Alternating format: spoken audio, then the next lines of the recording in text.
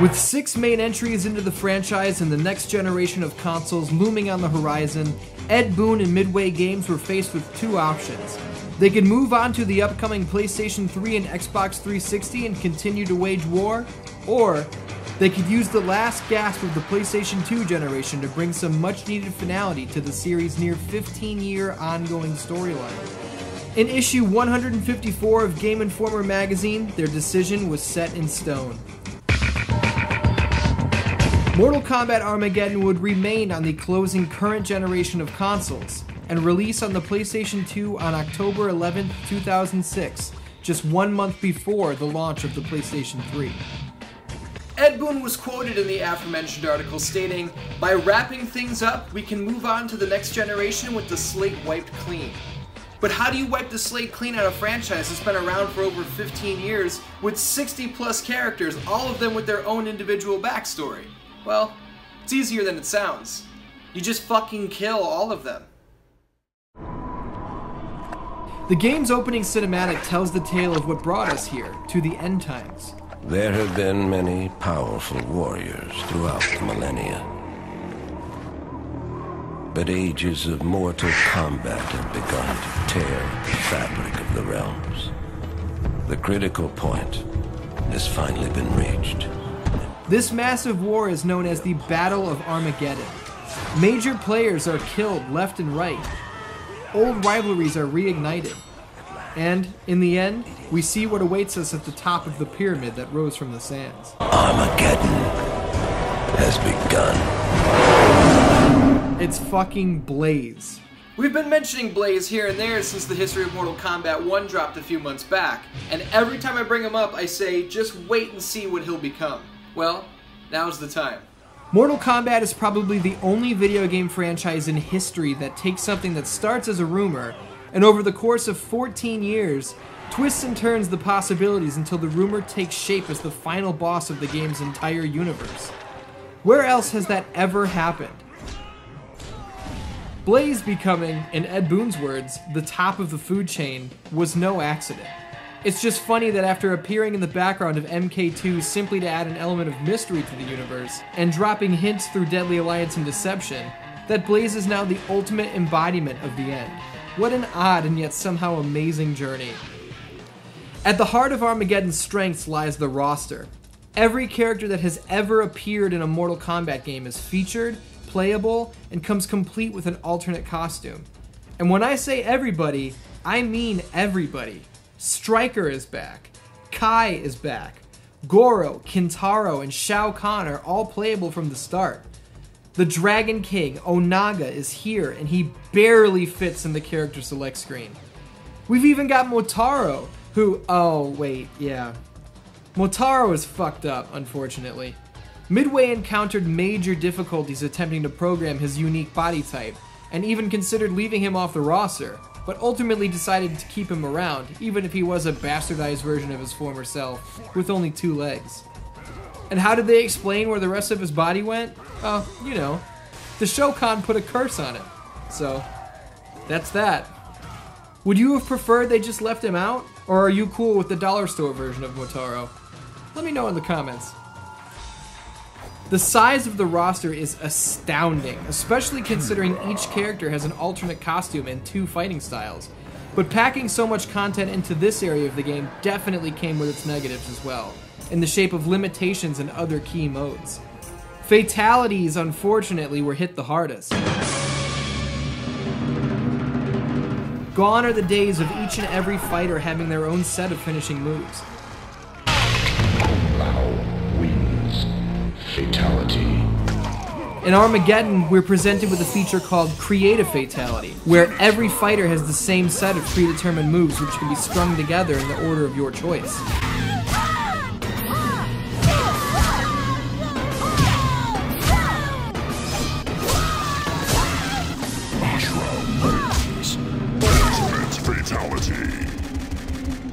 Midway tried really hard to push this feature as being the next in the evolution of fatalities. Create a Fatality takes regular fatalities to an all-time new level.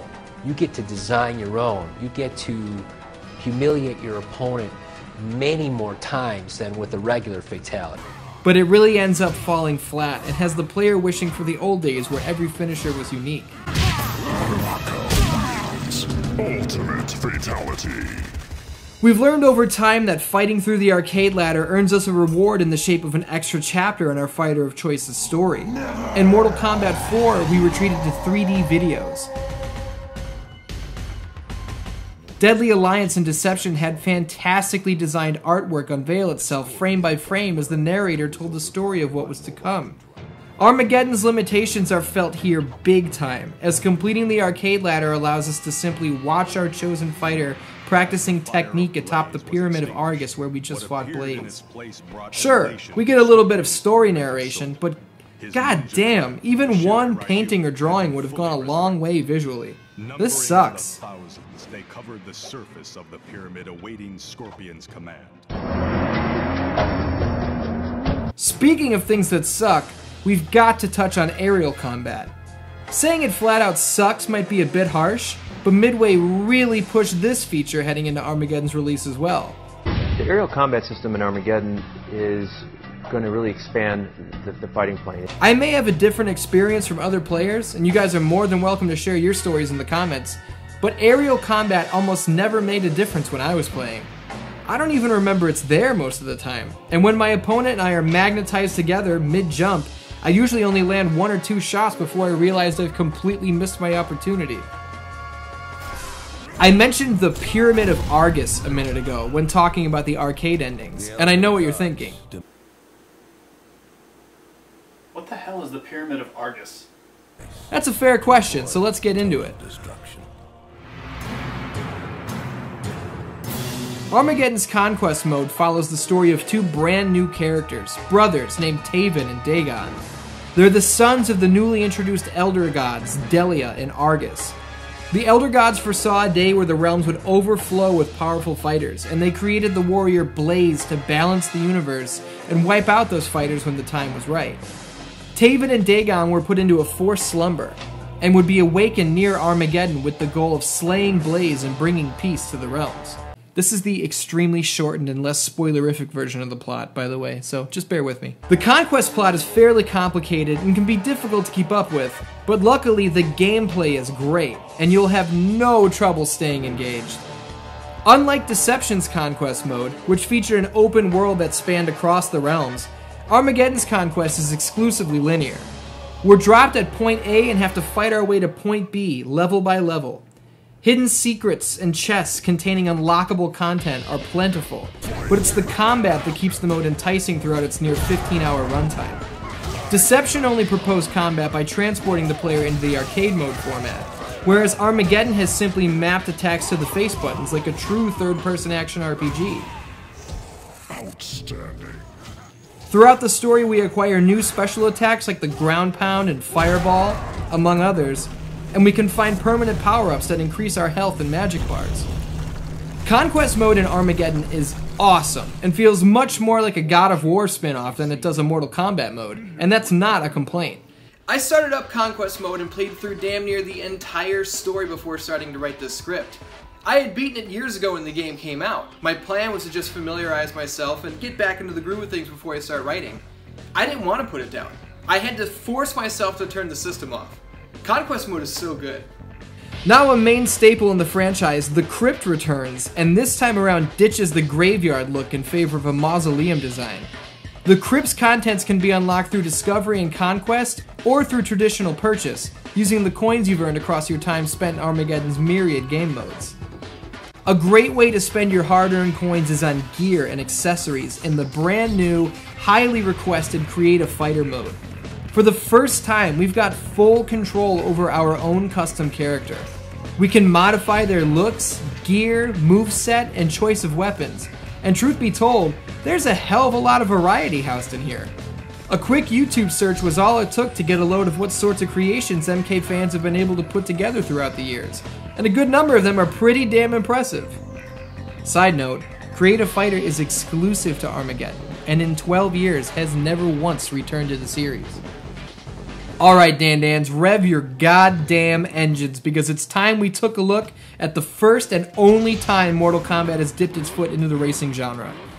Motor Kombat is an obvious play on Mario Kart, featuring our favorite MK fighters and unique vehicles complete with their own special moves.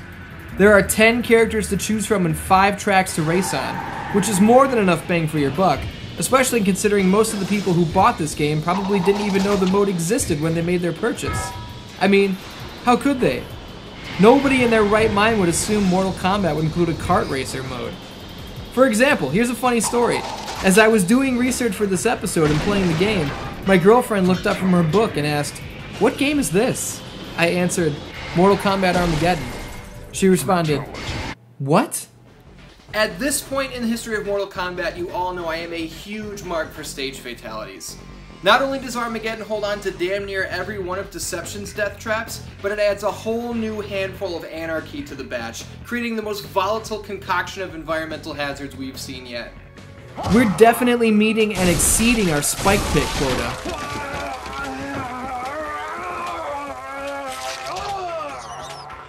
But you can't forget about the crushers and grinders either. You've also got to remember your harmful liquids. And hey, how about a fucking catapult? I mean, why not?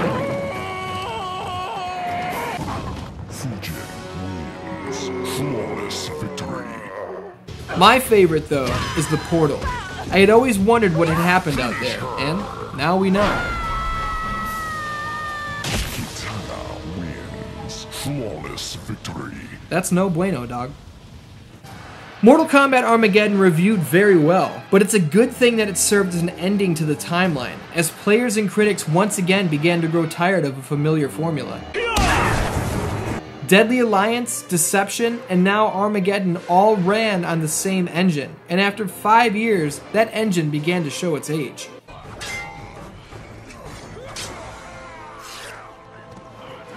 Armageddon's Conquest mode tells the story of the end, but it doesn't quite give us a clear look at what the future of Mortal Kombat holds. It would be 5 years before that main storyline was picked back up, but in between, we took a step into the next generation and took a look at one of the biggest what-ifs in video game history. It was April 2008. I was online, specifically on AOL Instant Messenger, talking to my buddy Giuseppe. He'd just read a leak that the next Mortal Kombat game was going to be a crossover featuring the heroes of the DC Universe. I responded the way anyone would. I said, "There's no way that's true. Why would they make a game like that? It doesn't make any sense."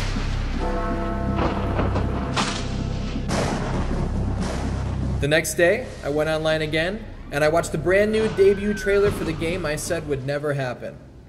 The internet wasn't sure what to make of the news. Mortal Kombat characters fighting DC superheroes? Why? The idea seemed totally out of left field to most fans, myself included, but the initial trailer left me with a feeling that wasn't shared by most. I couldn't fucking wait for this game. I'd grown up a huge fan of Mortal Kombat, obviously, and while I didn't start reading comics until I was in my early 20s, I was still a huge DC fan, having grown up with Batman the Animated Series, Superman the Animated Series, and Justice League. These two franchises were colliding, and I was ready to take the plunge. Reports are coming in that Darkseid has been defeated by Superman.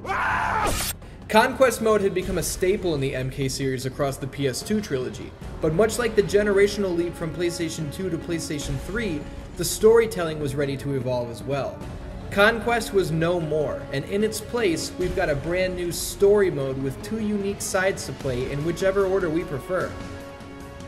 Choose your side. Mortal Kombat diehards will jump into the MK story first, which sees Shao Kahn battling Raiden. Your invasion of Earthrealm violated the rules of Mortal Kombat, Shao Kahn. Kahn is exhausted from battle, and in a defeated rage attempts to murder Quan Chi. Raiden intervenes and blasts him with electricity, sending him into an outworld portal. What have you done?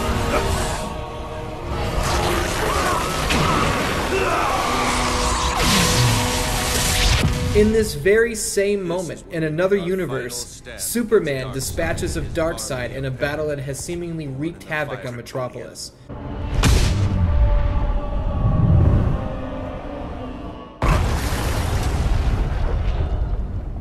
Superman blasts Darkseid with heat vision just as he attempts to escape through an interdimensional boom tube. And, you guessed it, Insolent fool! You're destabilizing the boom tube!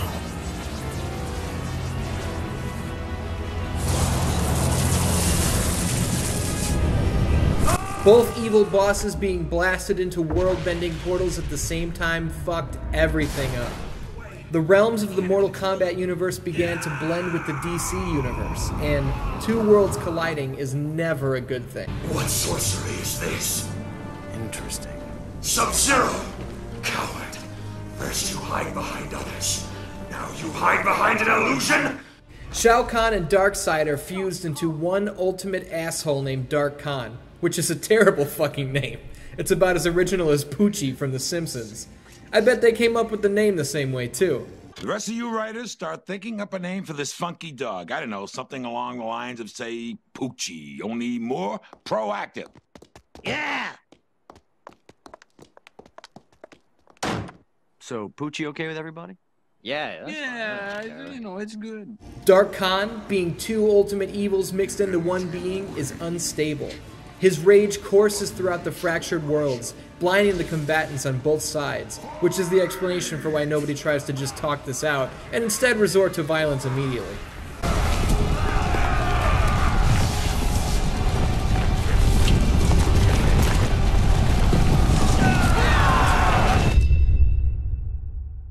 The cutscenes and voice acting in story mode are you ready for this?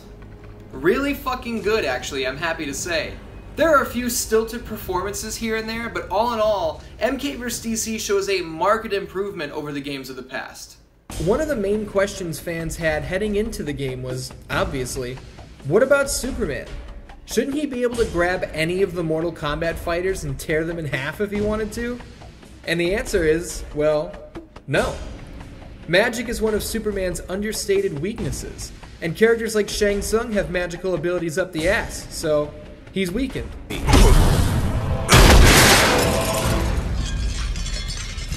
Magic. They also use the rage being put out by Dark Khan as the justification for how Joker can be competitive in a fight with Batman or Sub-Zero or Scorpion. These things tend to happen when you have a Worlds Collide story. There are little liberties that need to be taken in order for everything to make sense, so it kind of comes with the territory. Side note, I completed both story modes in 2008. You receive a bronze trophy for beating each side, and then a gold trophy for completing both sides. Unless you're me. My game glitched, so the trophy for beating both sides never popped. Until now. I went back and played both modes all the way through for the sake of researching this series, and my trophy finally popped. It might be 10 years too late, but god damn it, I deserve it. Two brand new features come to the game in the shape of free-fall combat and close combat. Connecting with a strong attack near certain destructible barriers will send your opponent careening through the wall and into the sky, where we move in for the kill.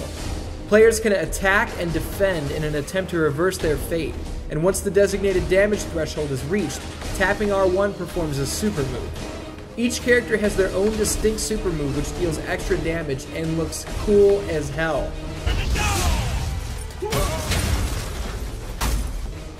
Close combat is similar to a grapple move. Tapping R1 in a standing position pulls your opponent into clinch range, where simpler yet more brutal attacks can be landed. Innovation and evolution are a key ingredient to any series traveling from one generation of consoles to another, and we can definitely see huge steps made on the graphical side of things. Each and every character looks great in action, and there's even a free roam camera in the biography section that allows us to take a close look at the entire roster. Not to be left out in the evolution department is Test Your Might, which returns with a brand new face. Several levels contain breakable walls similar to those used in freefall combat, but seeing as though we're on the ground, nobody's falling. Instead, we're getting a running start and smashing the poor bastard we're fighting through as many walls as possible by button mashing like our life depends on it.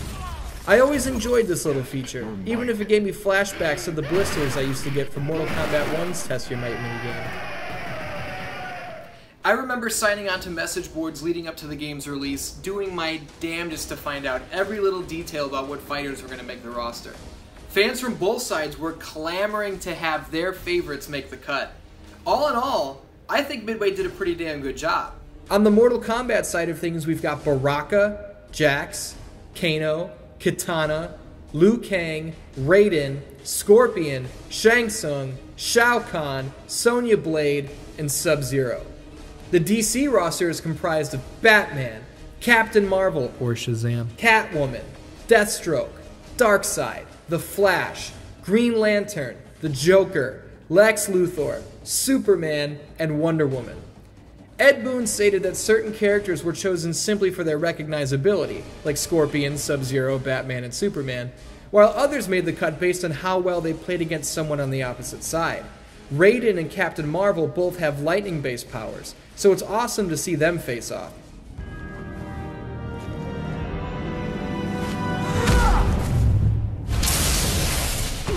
As a fan of both properties, seeing these rivalries take shape is a real treat.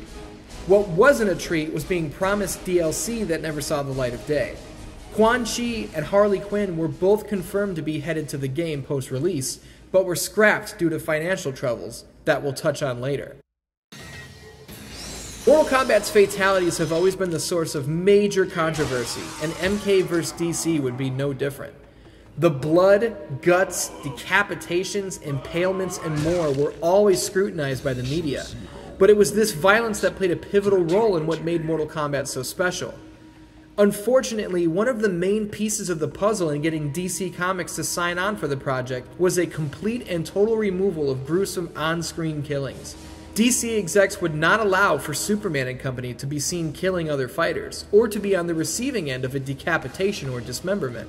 This meant that, for the first and only time in history, Mortal Kombat would receive a T14 rating from the ESRB.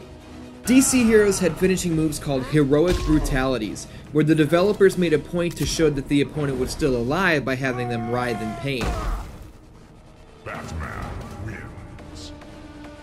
Heroic Brutality. MK fighters and DC villains, on the other hand, were still able to perform deadly finishes. They're just not quite as brutal as the moves we've seen in the past. Scorpion wins. Flawless victory. Fatality.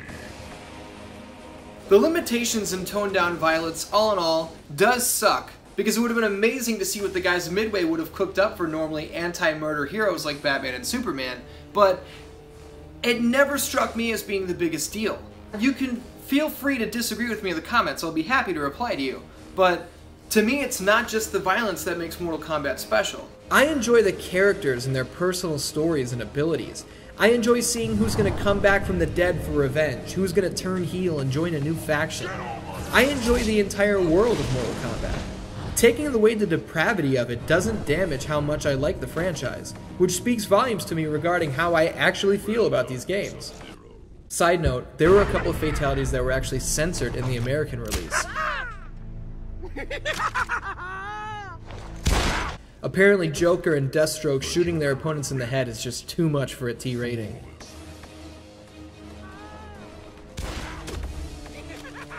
The Joker wins. Fatality. Doing a Google search in 2018 will lead you to message boards and Reddit posts full of gamers trashing MK vs. DC, stating that it doesn't belong in the same breath as other games in the series, and it was never good to begin with. The game did well with critics, garnering scores between the mid-7 and mid-8 ranges, while selling nearly 2 million copies worldwide. I'm actually quite a big fan of the game, and I've popped it into my PS3 several times over the years to get my fix. I won't tell anyone who doesn't like it that they're wrong, to each their own, but I love it. Mortal Kombat vs. DC Universe would be the final game Midway ever released, as their financial woes piled up to the point of bankruptcy. The Mortal Kombat license would quickly be picked up by Warner Brothers, and a facelift to the development team would take shape in the form of NetherRealm Studios. That's going to do it for the history of Mortal Kombat Part 3, Dan Dans. Thank you for joining me for this End Times and crossover. Before we take a look at the once again unclear future of Mortal Kombat, I am going to take you back to the past. To play the shitty games that suck ass. Well, yeah, kind of. Next time out, we're going to take a look at the myriad spin-off titles deep in Mortal Kombat's closet. I'll see you next time. Test.